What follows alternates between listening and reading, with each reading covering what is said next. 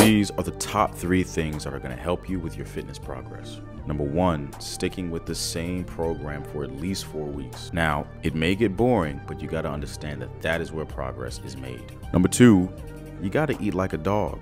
That means eating the same meals every single day. This brings structure and discipline, and as a plus, you already know all of the macros in each meal. And number 3, I've said this before, it's very simple. Take the time to take a walk at least 20 to 30 minutes every single day.